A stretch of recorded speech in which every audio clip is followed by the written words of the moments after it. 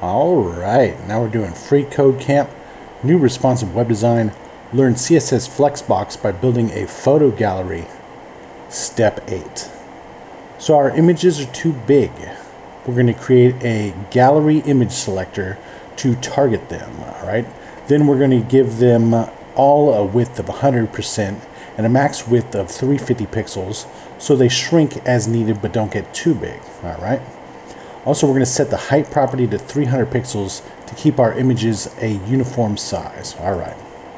So first, let's set this dot gallery img class selector, and then we're going to say in here width 100%.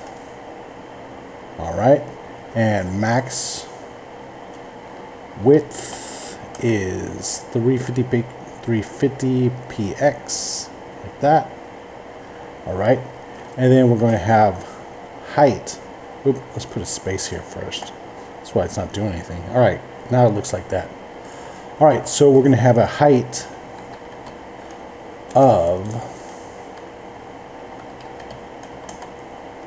300 px. All right. And now they look like this, all right, and let's check it. Looks good, and submit it.